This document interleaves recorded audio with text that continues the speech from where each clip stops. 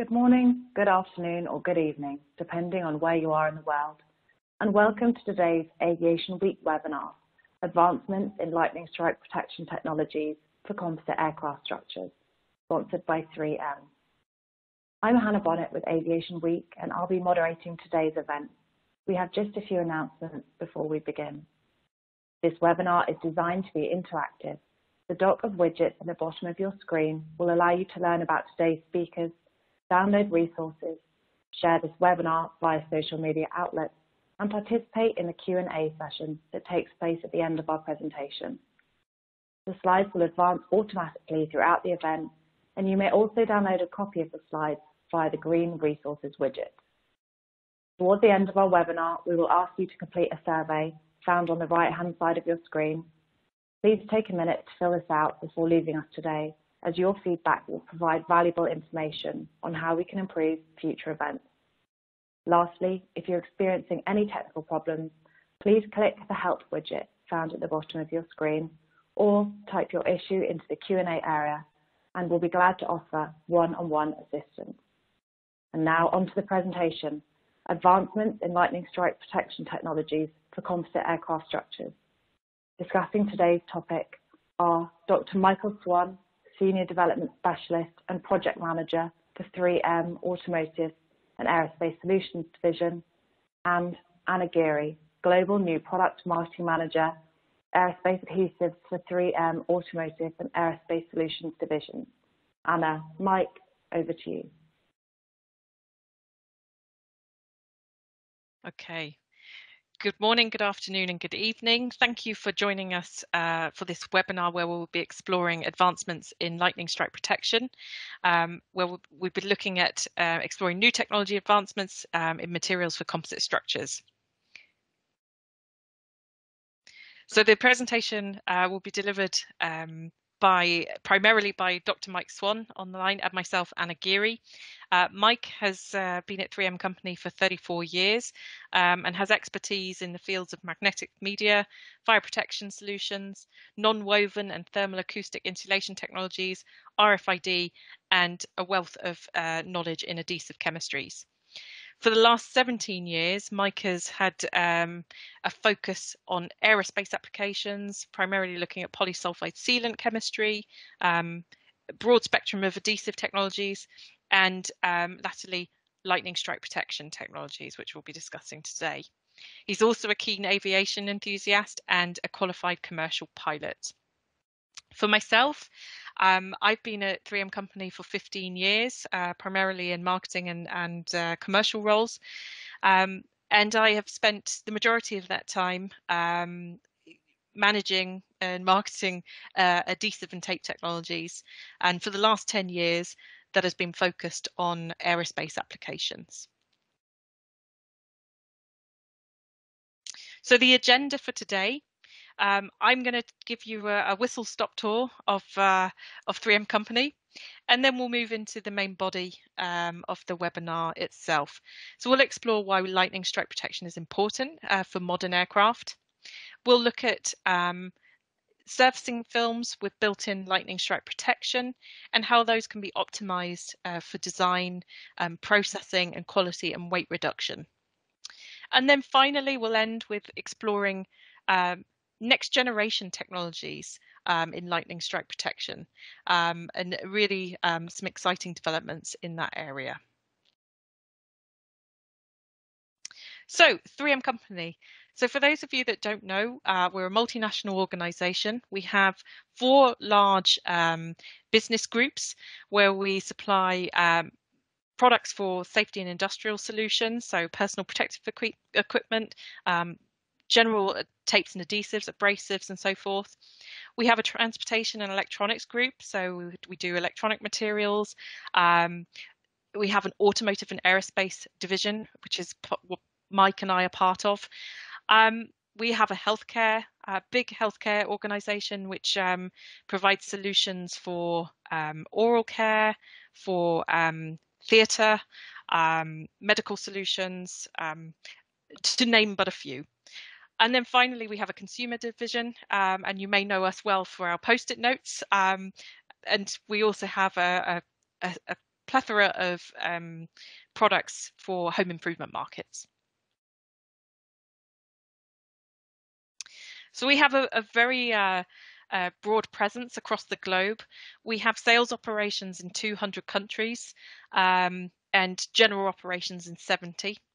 We've got manufacturing plant facilities in 37 countries.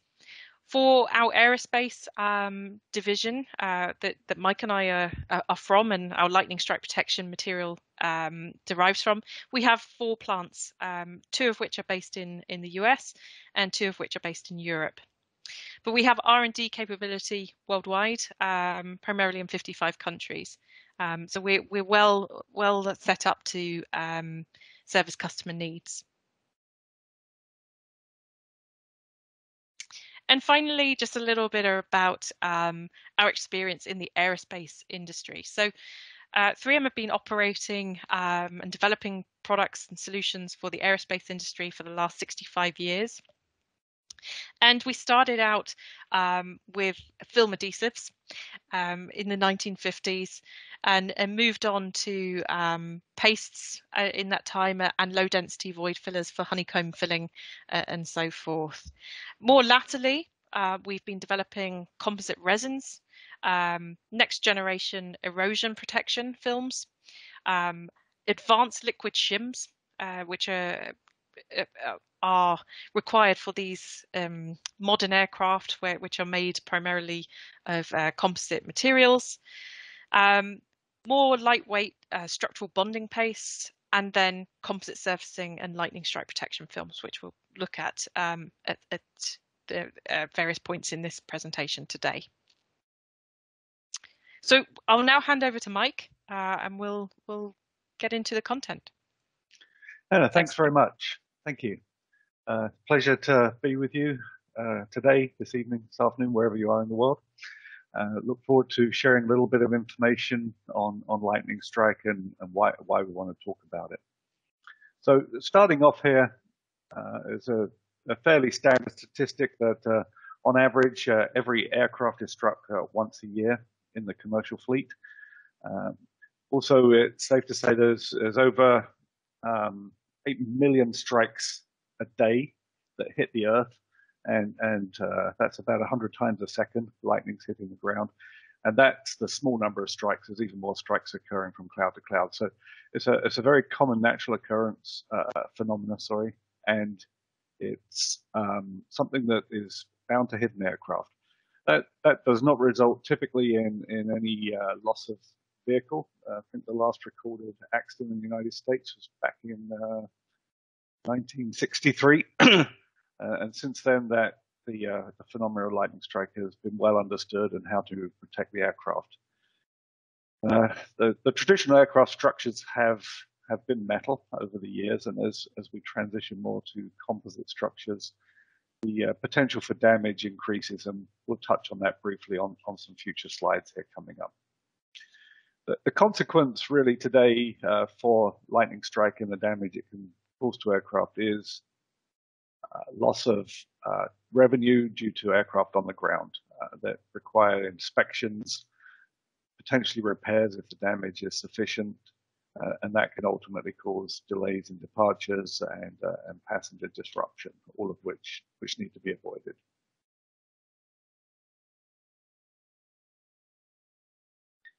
So knowing that aircraft get struck pretty regularly, the FAA and the other certification agencies around the world have defined how to view the aircraft. And I'm not going to get into the detailed complexity of the physics here. There's much smarter people around that can explain that in more detail if you need. But suffice to say that when you look at the aircraft, you break it into zones where you are most likely to get the high current from an initial strike. So think of sort of pointy bits or large chunks of metal. So anywhere that's kind of highlighted here in orange are zone 1 strike areas. And those have a lot more current, but a typically short attachment period. And then you move into zone 2, where the lightning will sweep across the aircraft reattaching multiple times, typically as the aircraft flies through the strike, and you can see this in the lower picture with multiple strike points. And then ultimately that strike leaves the aircraft at some point, typically at the rear of or trailing edges of the surfaces. And that exit point typically doesn't shift too much, and protection is often provided in those areas by static strips that stick out from the back of the trailing edges. So each of those zones requires a different degree of protection. Dealing with the high current of an initial strike requires more protection than the longer, slower burn that occurs during the Zone 2 type strikes. So something to just keep in mind when you're looking at the different lightning strike solutions and how they might work and where they might be used on the vehicle.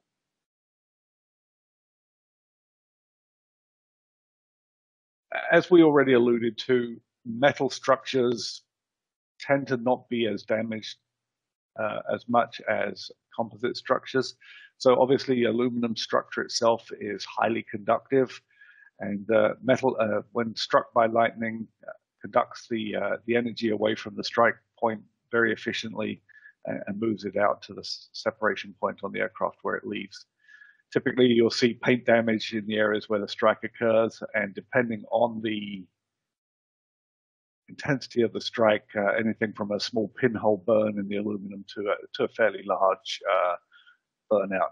I've seen photographs of some fairly substantial damage on metal structures, but that's not typical. Composites, on the other hand, if they're unprotected, will basically blow out from the attempts to transfer the energy from the strike point. The photograph down here shows an unprotected composite material with the fibers all pulled out of there. So as a result of that, there is a need to put some form of protection on that outer surface, and that's typically a conductor of some sort that will help minimize the damage to the structure.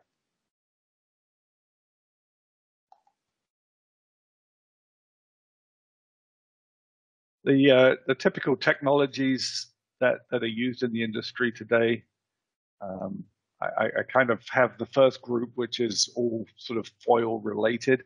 You could put a continuous foil on the structure. That comes with challenges around shop handling and conformability, and I'll touch on that a little bit when I start talking about some of these other foil-based technologies. The most traditional solution in the industry today is expanded copper or aluminum foils. Basically, those are materials that are cut from continuous foil by putting slots into them and then stretching the foil to create this expanded foil. We at 3M and with some other partners have been looking at perforated foils, and in this case, the technique basically involves cutting specific pattern designs that are optimized to provide performance. And again, I will be talking a lot more about that in the next section. Less common, but still used, are woven and interwoven conductive materials. The conductive fibers are woven in the outer layer of fabric that goes onto the structure. Typically are less effective, but certainly more efficient in terms of being able to put them on the aircraft during its build. And then finally, conductive coatings. There's a plethora of solutions that involve spraying and applying these types of materials onto the surface. One of the biggest challenges here is well, there's two challenges. One is to get enough conductivity into those, and the second is to know exactly how much material you have applied. Not things that can't be resolved, but definitely challenges in the use of those materials. So this next section, I'm going to talk a little bit about what I touched on previously, which is the perforated copper foils and the the surfacing resin systems that are used with those.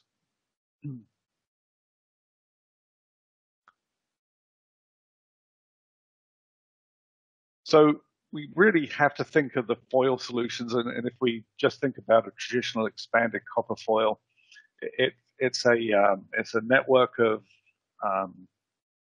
fibers basically that are joined together at nodes, and you need to fill that with resin in order to get a smooth surface. So it's important to think about the whole system, and you'll see that as we go through this slide deck, that it's a combination of the resin and the conductor that provides this outer surface area onto which the paint goes. So there's a massive amount of functions that outer layer has to perform. Obviously, it's providing lightning strike protection.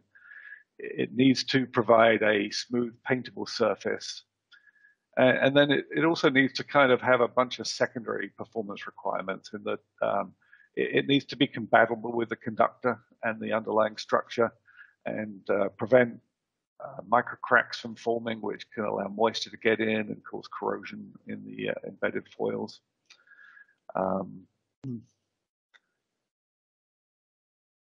There's also the question of removing the paint, so that those systems need to also provide resistance to chemicals used in paint stripping, and just general hardness. And then, of course, in all of these solutions, they need to be repairable after damage. So I won't say there's no solutions out there today. There are very few solutions available that would result in a no damage situation to the structure. It's a matter of how much protection you want to provide.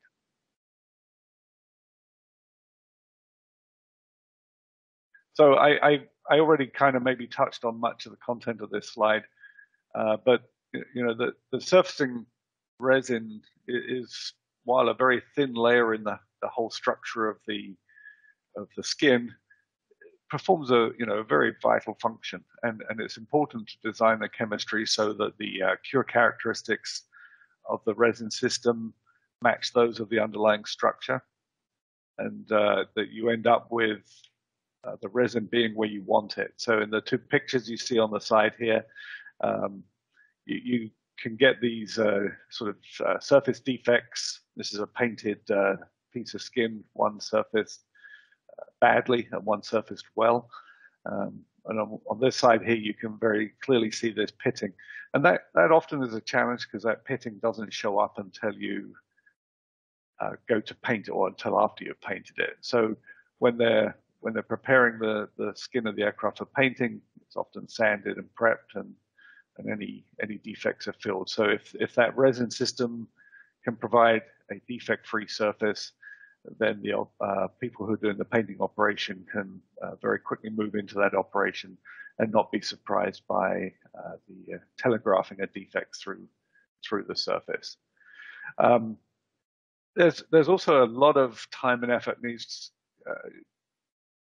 going into making sure that these surfacing materials have the appropriate shop handling properties. You can make them too sticky or not sticky enough. They need to be able to be stored outside of the freezer for enough time.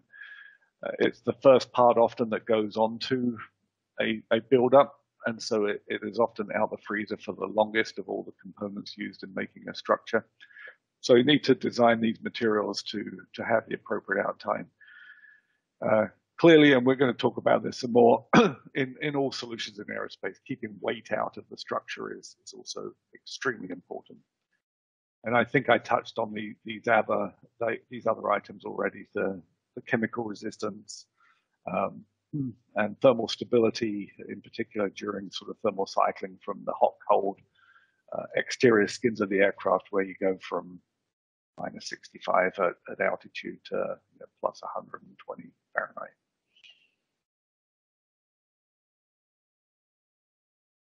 So I just want to sort of explain a little more about the expanded foils versus the perforated foils. In the case of an expanded foil, as I described earlier, the foil itself is cut So there's a slit where I'm sort of indicating with the pointer here. And then it's stretched. And what you end up with are these nodes here between the slits. And if you look at the cross section of the, I'll call them the wires here that come from this, when you get into these node sections, you have an immense amount of copper that is essentially not doing anything electrically. You only need a constant cross section throughout the entire network here. So there's a lot of excess copper in these nodes. And what we've been working on is designing a perforation solution that doesn't have this excess copper in the node points. So if you look at the cross section at any given point here in the perforated solution, it's constant throughout. And this is how one of the ways in which we're able to take a decent amount of weight out of the solution. Should also mention that because we're not constrained by the manufacturing process, as in the slip expanded foils here, we can tailor the conductivity in any direction. So in the picture here, you see there's a bias in, say this is the downward direction in this picture. There's a bias to give us more conductivity in the one direction versus the other. If you took that hexagonal pattern and made it perfectly symmetrical, you could have X and Y conductivity matching each other. You'll see in most of the stuff that we're going to talk about in this presentation, the conductance is designed to somewhat mirror what you currently see with an expanded copper foil. So we're deliberately designing a bias into that conductor, but that is certainly not something that is needed.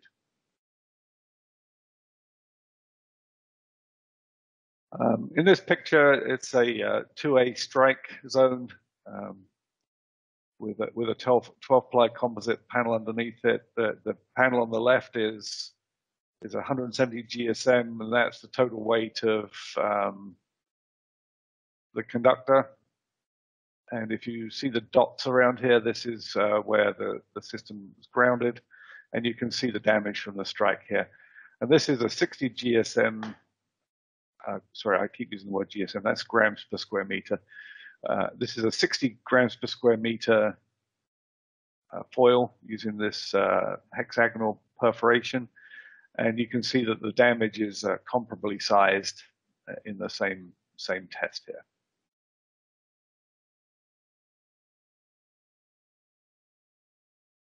An interesting consequence of not using the expanded foil technique, but rather the perforation technique, is not only can we get better use of the metal in it, we also can use thinner foils. And as a result of that, a lot less resin is also required. So in this sort of pictogram on the top here, we're going from a 70 micron or 76 micron copper used in an expanded copper foil all the way down to the other extreme where we're using a 12 micron copper foil, which we're perforating. And if you look at the chart here, you can see that the crossweb and downweb conductivity of a traditional expanded copper foil, 1.6 to 4.8. And then in all the examples that we've given here, the resistance is lower in these perforated foils. So they have equivalent or better performance.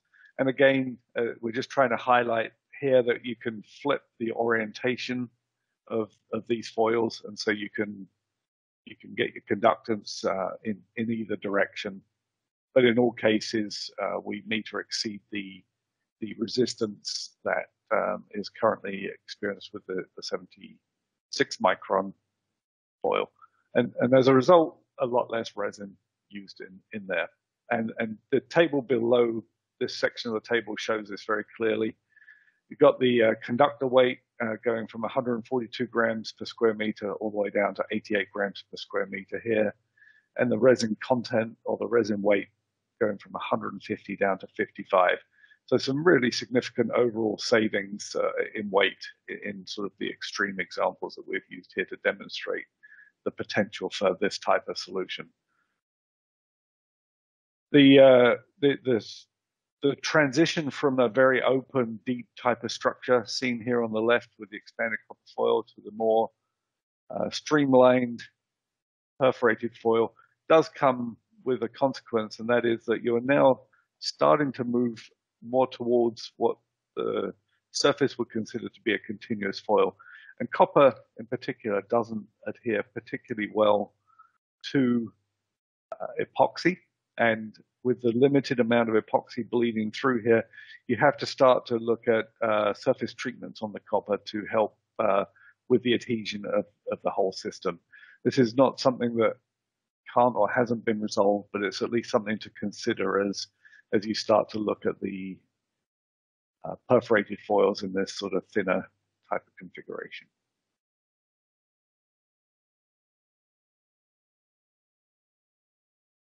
Here we've just got a couple of examples of moving from an expanded copper foil into a perforated copper foil.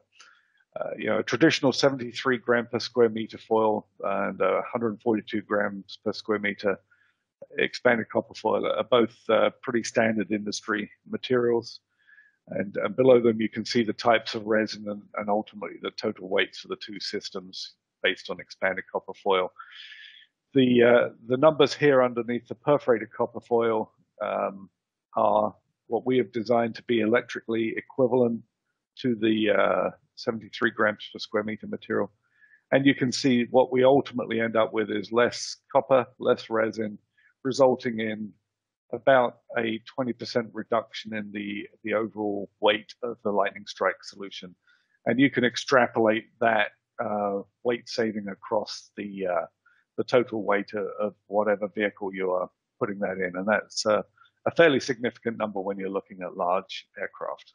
And the weight savings become even more significant when you start looking at the heavier conductors in the 142 grams range, upwards of 26% total weight savings.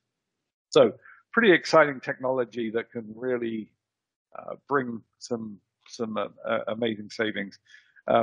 Just as an example of the resin systems that we're using, this is AF536. It's a new 3M dual cure resin system that we're providing with these we're providing with these perforated copper foils. Has all of the features that we went through with the appropriate shop handling properties, the appropriate tack. It's designed to really take the weight out of the aircraft and be easy to use on the vehicle. And the last slide in this section is just taken out of our technical data sheet, and I won't belabor the point, but we are currently offering this group of materials.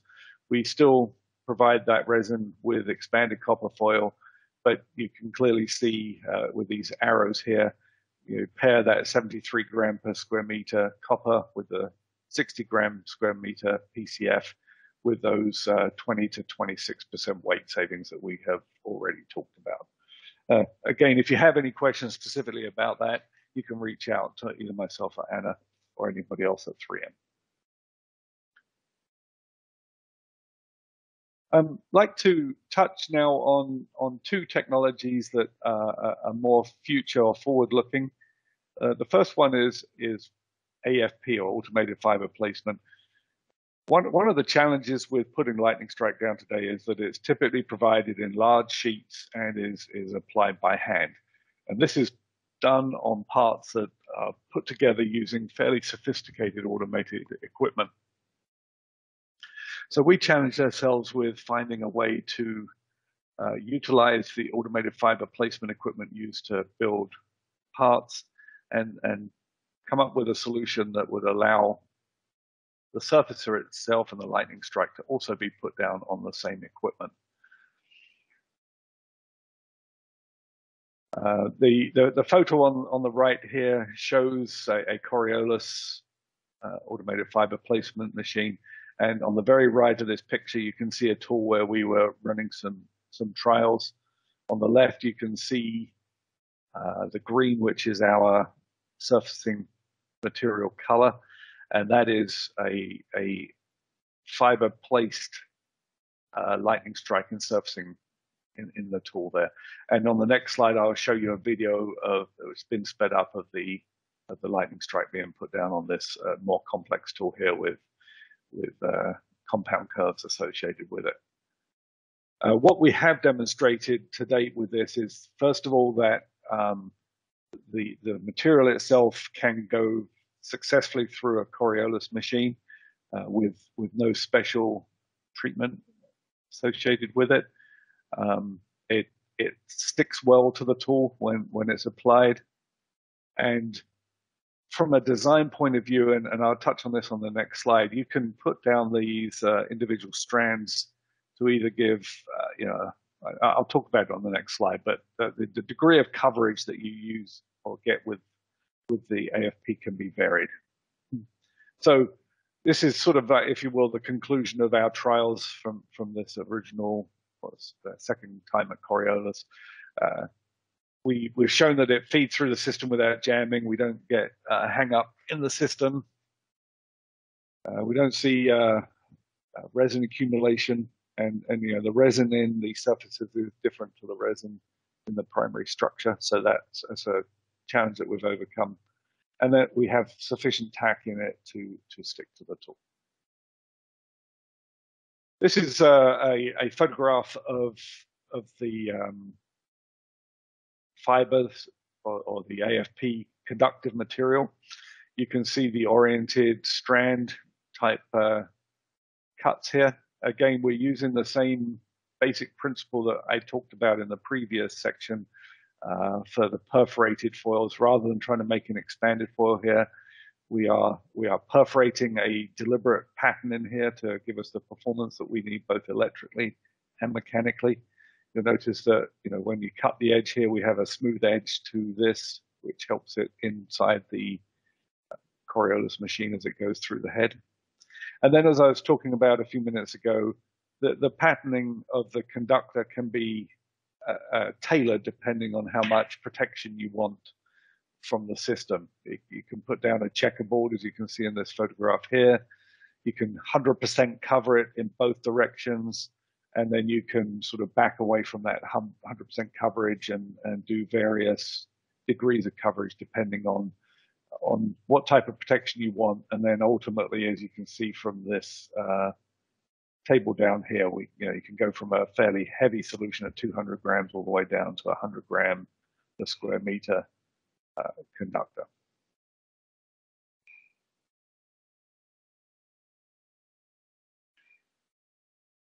So this is a video of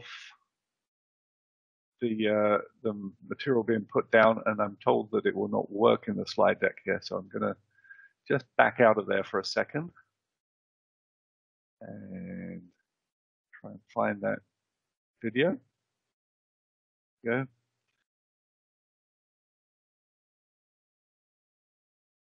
Hopefully you can see this okay. We've increased the speed about 5x just so that you can see the whole part being put down here.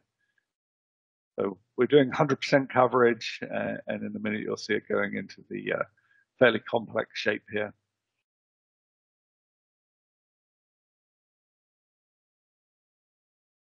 Works absolutely beautifully now. I'm very excited by this. So this is something we just want to make you aware of, that this is based on, we'll say, fairly traditional lightning strike solutions, as you can see in this photograph here.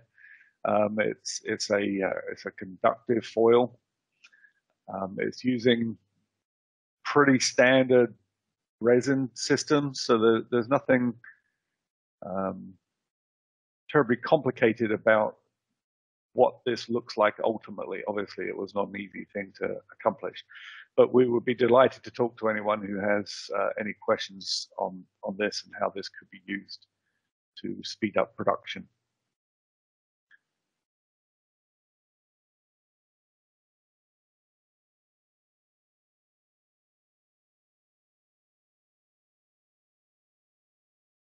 Okay, the last part of this presentation is to talk about what personally I think is one of the most amazing technologies that I've probably seen in my entire career.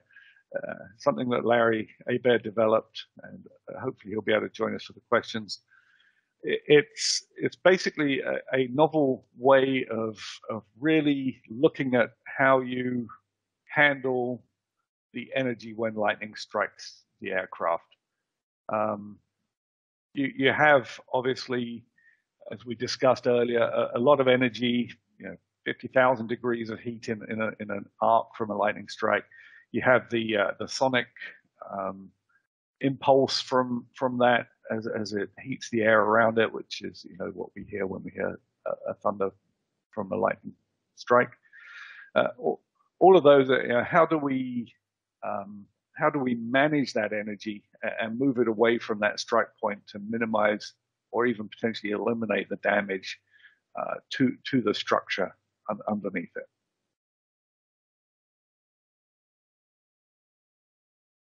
I've got a couple of pictures here. The one on the left is taken, and you'll see a video in a little bit of this. It's towards the tail end of a lightning strike on a composite panel protected with a traditional expanded copper foil. And what you're really seeing there is a concentrated burn in a single point. And effectively, the lightning is boring a hole into the structure until it separates and moves to its next attachment point. On the photo on the top right, you can see some little fingers coming down from the lightning. And what we're doing here is causing the lightning to be driven across the surface. So we're kind of controlling where the arc is attaching and how it's moving across the surface. And as a result, we can dissipate the energy over a larger area and minimize the damage. And this statement at the bottom here is we're really going to some kind of a guided attachment. We want to control how and where the lightning attaches and how long it stays there for.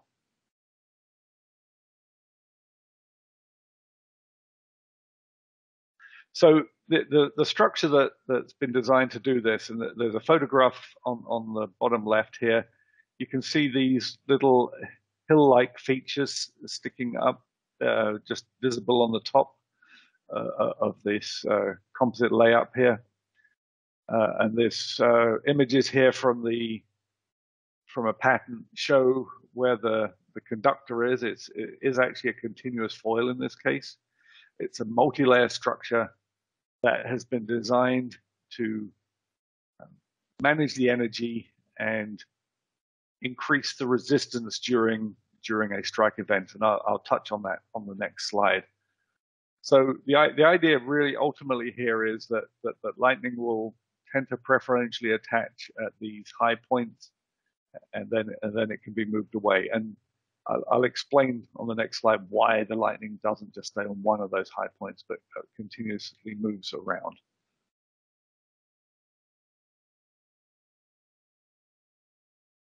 So I think this is animated. Here we go. Yeah. So the lightning strike will attach, or one of the streamers will attach to the skin. It'll, as electricity always does, will go for the path of least resistance, which would be the top of one of these points here. As the lightning attaches, the conductor is heated, and as it's heated, I mentioned that multi-layer structure is designed so that the resistance will start to increase dramatically, and as the resistance increases, the lightning will preferentially move to the next peak that's near it. And the same event will happen again, and then the lightning moves again. So basically, you're driving the lightning around by the material properties of the conductor responding to the heat. And that cycle just repeats throughout the entire strike. Really, really very cool. There's a bit of animation here. What Larry has achieved here is frankly incredible. So we're looking at 10 micron thick layer of conductor in a continuous structured foil. Very low resistance, much lower than traditional expanded copper foil, certainly the lightweight copper foils, but at a much at a comparable weight. Sorry, I keep having problems with the pictures not moving. This is, and what I'm going to show in the video in a minute is 2 strikes. We'll show the panels are 10 by 10, as you can see from the description here. You'll see a lot of paint damage and charring on the surface on the novel lightning strike protection solution. On the other one, the damage is substantial and throughout the material. So on the back here, in fact, you can see the plies have been pushed out, and there's been sort of damage from the impulse from the strike, as well as the burning and charring that occurs on the front side. In this example here, the damage is basically non-existent, other than the paint has been burnt off the top side of the lightning strike.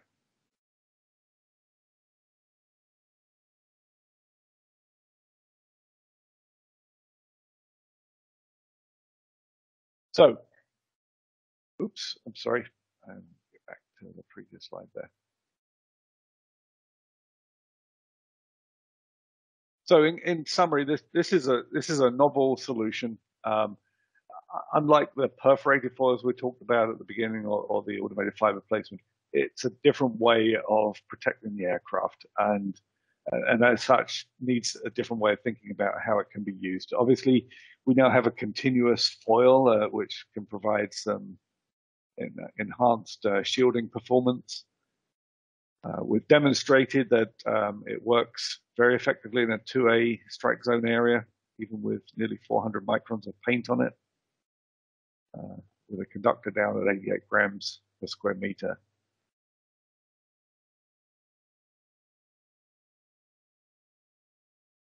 So let's move on to the last slide, which is a video.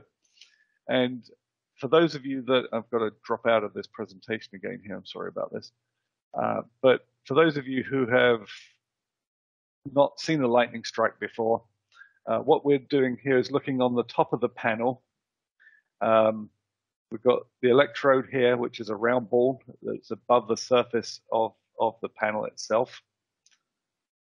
And I will click play here and see if it starts to work.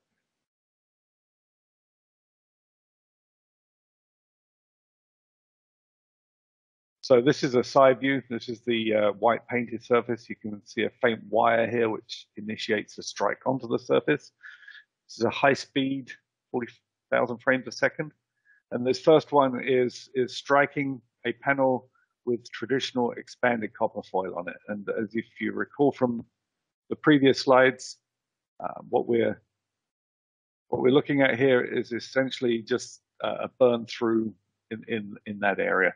This is just a short section of the whole strike, because at 40,000 frames a second, that would take quite a long time. But you can see by the end of it, there's a hole in the structure there.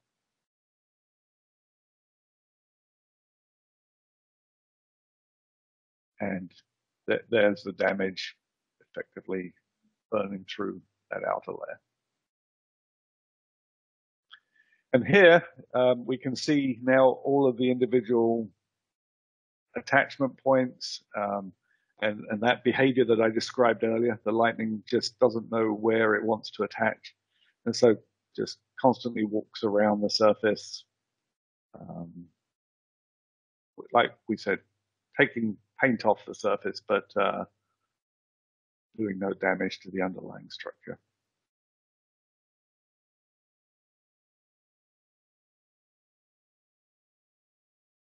So both those images, or those high-speed images, were the same strike on the same panel with the 2 different protections. And here you can see the damage to the surface, basically just the paint got some slight charring on it.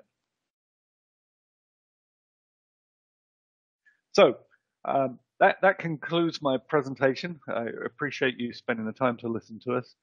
And we're now going to open up to questions and answers.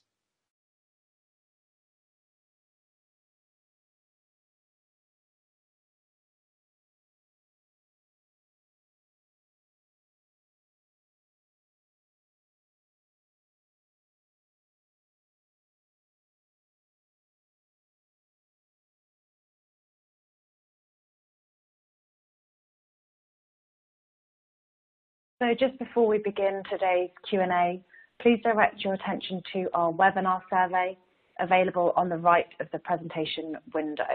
If you close the survey, you can reopen a widget by clicking on the clipboard icon along the bottom of your screen. And thank you so much in advance for filling out the feedback form. It really helps us serve you better for future webinars.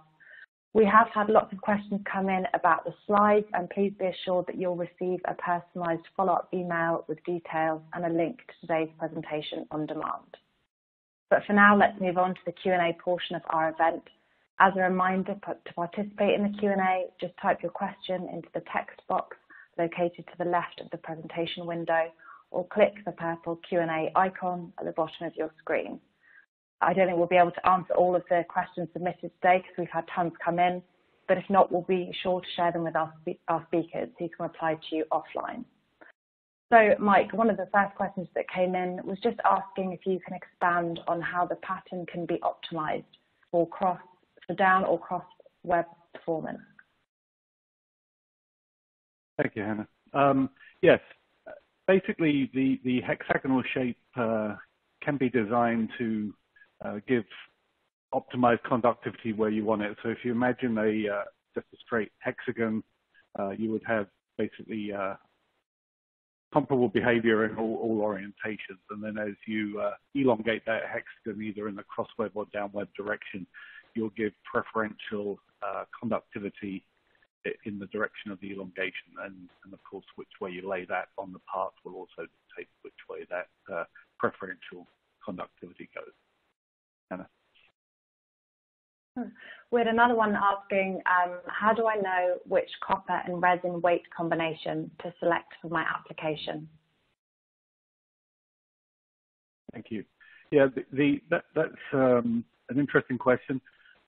The conductor itself broadly is something that needs to be defined between the OEM and the certifying agency. Now, for a given conductor weight in traditional expanded copper foil, 3M can guide you very clearly to the appropriate perforated copper foil that will give comparable performance. So we can certainly assist there. And then in regards to the resin itself, we can define that resin weight to give you the best surfacing performance for the conductor system that's being used. So if it's a heavier conductor, we can provide the solution with more resin in it. Or if it's going onto a part that is particularly complicated and has a lot of low pressure zones that tend to cause porosity, we can work with you to define the resin there. Anna. Thanks, Mike. One of the attendees asked if the AFP solution is available today and how they can trial it. Okay. The AFP is not a commercially available solution today. We have materials and we'll be happy to work with anybody that's interested in looking at it. So we'll reach out to you and anyone else who's interested in that after the webinar. We have another attendee asking how PCF is made from metal foil. Yeah, that I think I explained in the presentation that expanded copper foil is just stretched from slits put into copper foil, and the perforation is basically taking the same foil, but you can use multiple techniques to put those perforations in there. From traditional perforation would be a mechanical embossing of the shape, and there are many other ways that can be done. Okay. Can you talk about the repairability of these various foil applications? Certainly. Expanded copper foil, as I told you, has been used extensively on composite aircraft for a considerable amount of time now.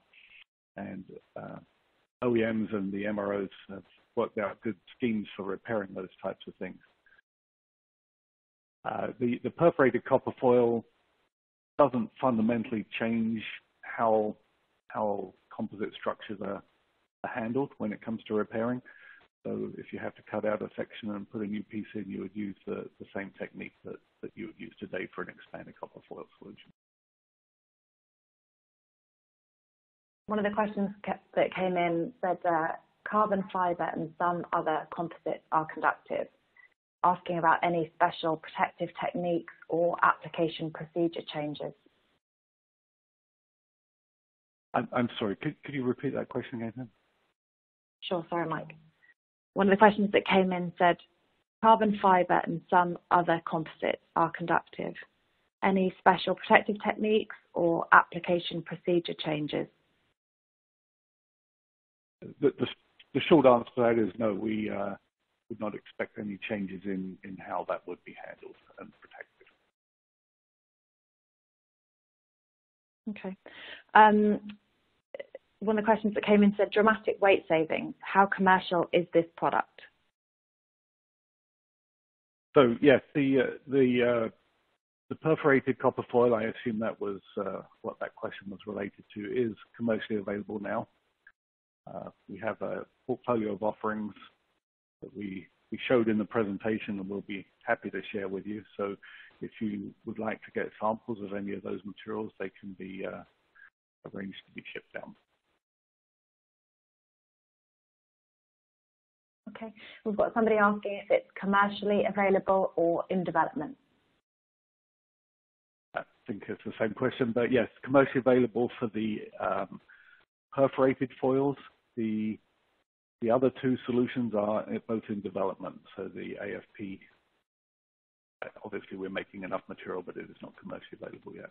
And for the last solution that we showed, that we call it the advanced conductor solution at the end, that is a bit further back in development, and we'll be looking to partner with somebody to drive that forward in the future. We've got a question asking what's the recommended techniques to electrically bond between seams and panels? We would not recommend any change to the current methods used. Again, I'm assuming we're talking about the expanded copper foil here versus the perforated copper foil. Both would be handled and managed in exactly the same way. Okay, fantastic. Well, Mike, thank you so much for taking part. And before we sign off, I'd like to thank you and Anna and our sponsor 3M. Just a reminder that within the next 24 hours, all attendees will receive a personalised follow-up email with details and a link to today's presentation on demand. And please feel free to invite your colleagues and peers who may not have been available to listen to the event. If you have joined late or had any audio issues, that will be shared with you very soon. Thank you so much for attending and have a wonderful remainder of your day. Thank you.